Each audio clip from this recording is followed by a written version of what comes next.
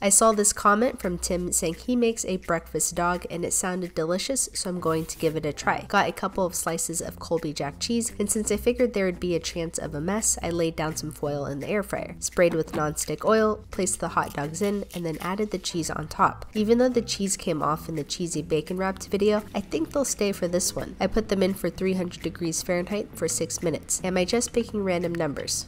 Yes. Seasoned some eggs with salt and pepper and dropped them into a buttered pan. Cooked and scrambled them and then checked on the hot dogs. Come on, man.